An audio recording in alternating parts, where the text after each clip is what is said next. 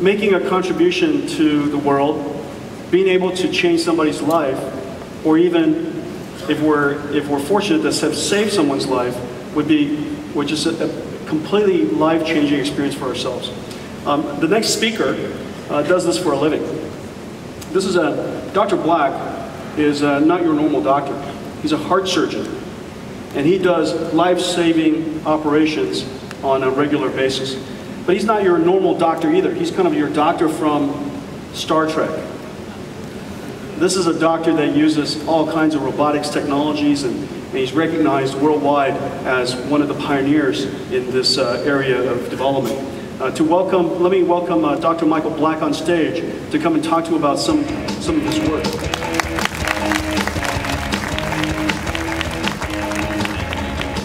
Michael, how are you? Thanks for joining us. You know, tell us how you got going on this stuff. I mean, you're a doctor.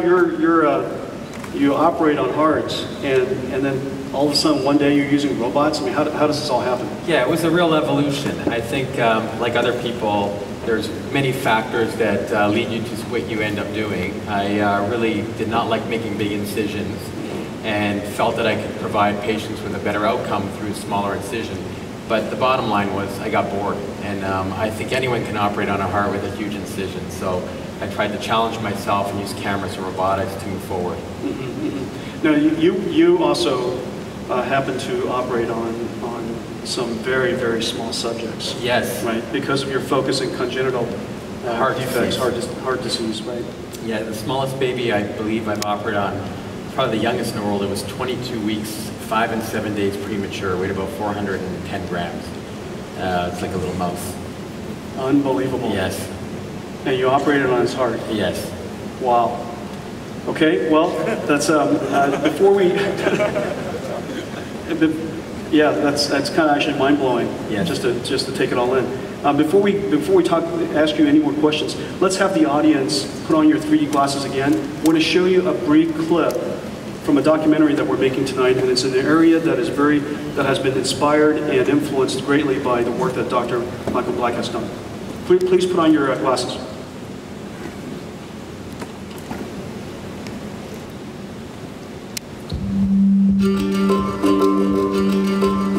Our group is researching techniques to perform motion compensation for beating heart surgeries. In order to avoid stopping the heart, the surgeon can perform the surgical act through small holes on the patient's thorax. So through these small incisions in the patient's body, the surgeon defines a region of interest.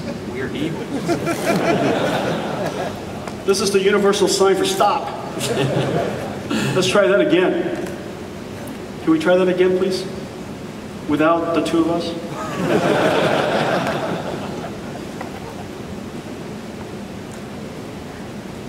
But to start? Stand by.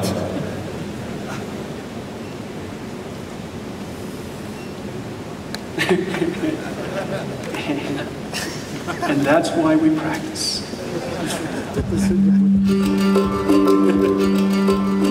Our group is researching techniques to perform motion compensation for beating heart surgeries. In order to avoid stopping the heart, the surgeon can perform the surgical act through small holes on the patient's thorax. So through these small incisions in the patient's body, the surgeon defines a region of interest. We are able to estimate its motion in 3D. The robot tracks this motion and moves synchronously with the beating heart motion so that the surgeon can perform his gesture as if he was operating in a virtually stable environment.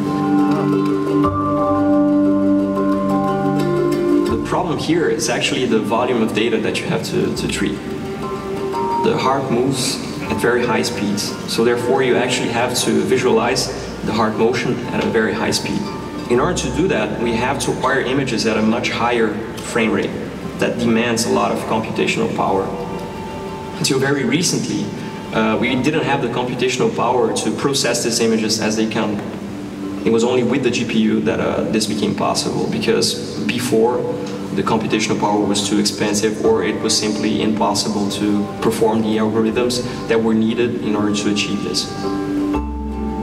We actually motivates us to keep working towards this, such a system is the possibility of expanding motion compensation for beating heart surgery to enable surgeons to perform even more complicated procedures or procedures that today are not possible. We're actually hoping to do something that is going to change medicine, so that's going to provide surgeons with more possibilities. Wow. Dr. Black, that's really amazing. Now, where do you think this technology goes?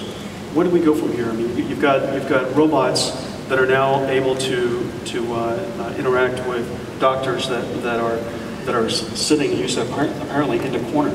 Typically, you're in a corner away from the robot. You have cameras that are inside the body.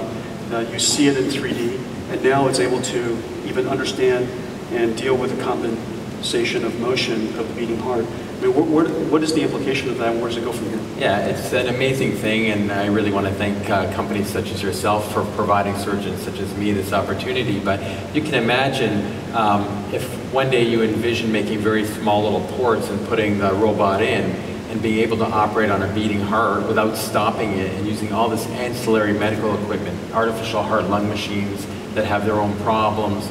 You can envision operating with this robot on a beating heart and sending the patient home the same day. And you know, some other work, fetal work, or even astronauts, you know, people question what will happen if we envision going to the stars. We can have 20 different specialists aboard a spacecraft. So having the ability to miniaturize eventually, maybe making the robots untethered. I envision having the end effector internalized in the body, but that much generation of information and analytics would need really powerful processors such as yours. And eventually we'll have these little robots working around the body, and we'll be controlling them from outside the body. That's unbelievable. Now you could apply this for beating heart surgery. What else can you apply this technology for? Are there other areas of medicine that you could apply the technology on? Absolutely. I think with this example here, they rendered motion, and motion was, they freezed, at least visually, the heart.